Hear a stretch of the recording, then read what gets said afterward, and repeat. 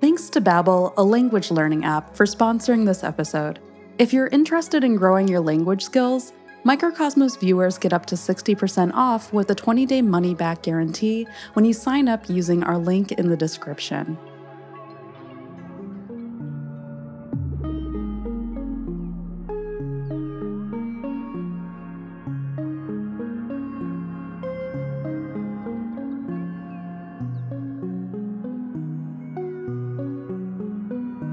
The microcosmos is home to many unusual partnerships.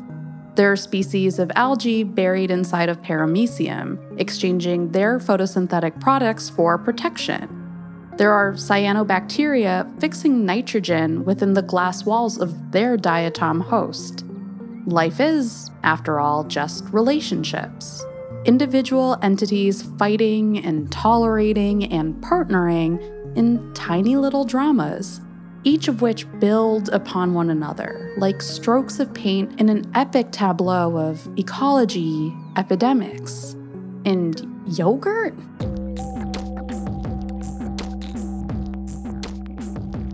Yes, yogurt. That plastic tub tucked away in the dairy section of your local grocery store is the product of one of the most fruitful microbial friendships that humans have unknowingly played matchmaker to. A friendship that goes back millennia.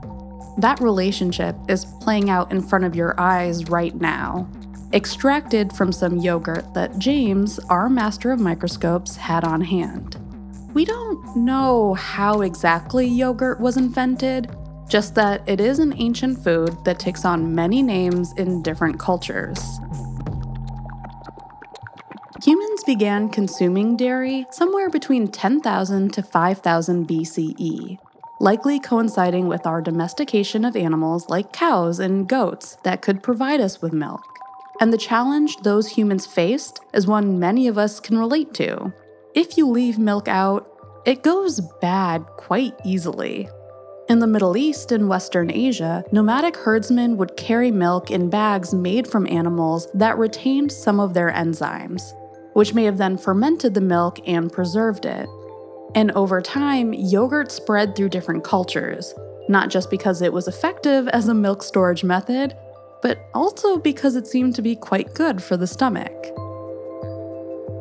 According to one story, King Francois I of France was suffering from severe diarrhea. To help him out, his Turkish ally Suleiman the Magnificent suggested yogurt, bringing yogurt to the rest of Europe. At least that's one of the stories. Yogurt has a surprisingly mythic aspect to it, thanks to its longevity, popularity, and cryptic origins.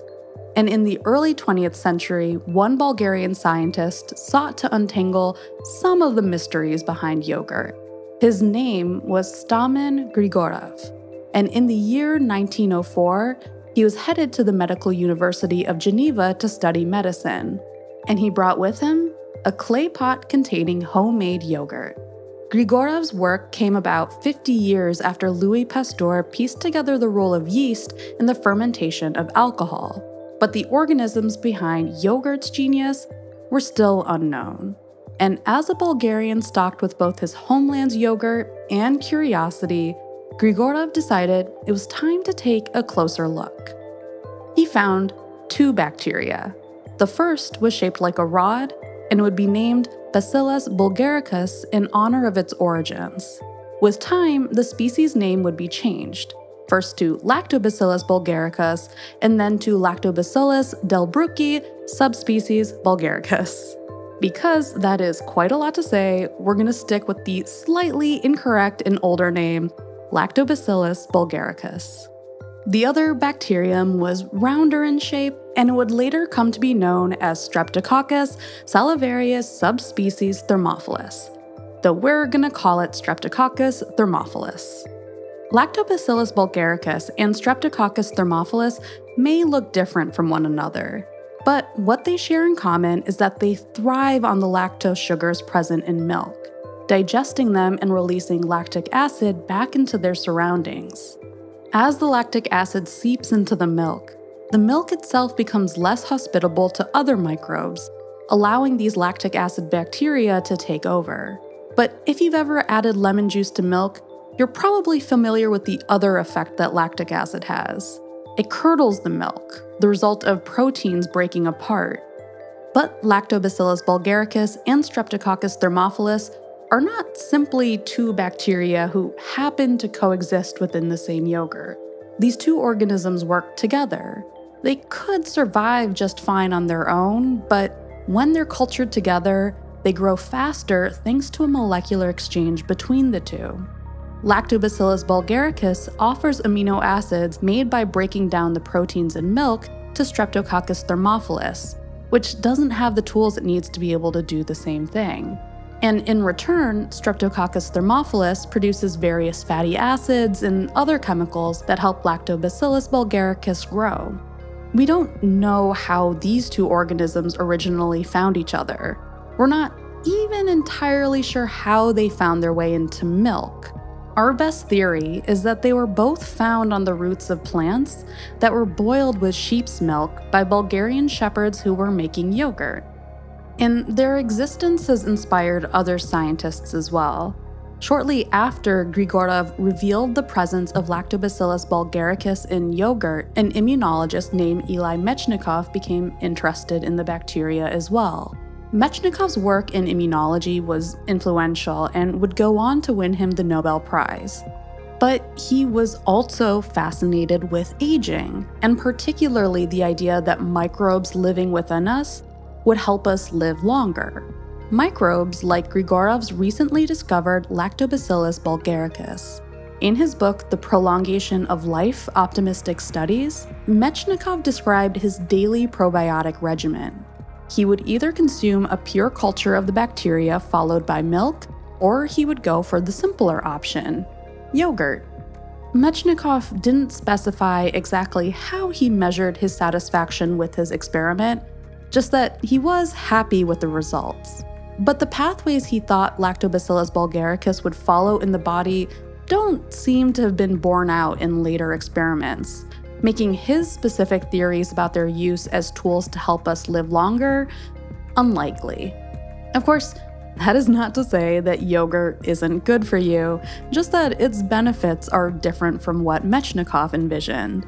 And moreover, his work got scientists thinking about using microbes as a sort of medicine decades before the term probiotics was even created. And it is fitting that Lactobacillus bulgaricus would catalyze this way of thinking.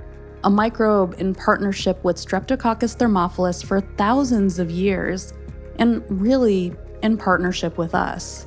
Even now, separated from the plants they once lived on, these bacteria cultivate our yogurt and feed us, just as they feed each other. Thank you for coming on this journey with us as we explore the unseen world that surrounds us. And thank you again to Babbel for sponsoring this episode of Journey to the Microcosmos.